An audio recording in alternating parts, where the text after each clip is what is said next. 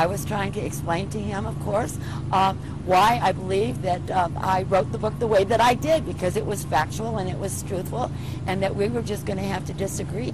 Bottom line is that I wanted to be there to welcome him, to come and see firsthand what Arizona has done in regards to our economic recovery. He wanted to talk about the book, and I thought that he was pretty thin-skinned. Did he walk away from you at the end? I believe that when we were in the conversation that I was in the middle of a sentence and he walked away.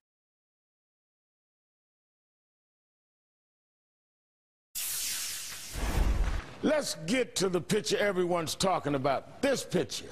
Arizona Governor Jan Brewer pointing her finger right at the President of the United States, President Obama, just moments after he landed in Arizona yesterday. Their heated exchange was reportedly centered around her portrayal of the president in a meeting 2 years ago as condescending. According to reports, they were talking at the same time over each other. I don't care what differences you have. The pointing is unacceptable. It's flat out disrespectful. But she's not apologizing.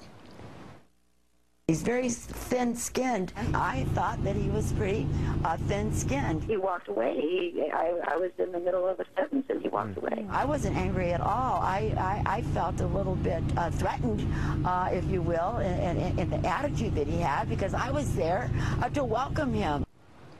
Thin-skinned? You felt threatened? What does that even mean, you felt threatened? By the President of the United States? This is yet another example of disrespect and delegitimizing this president.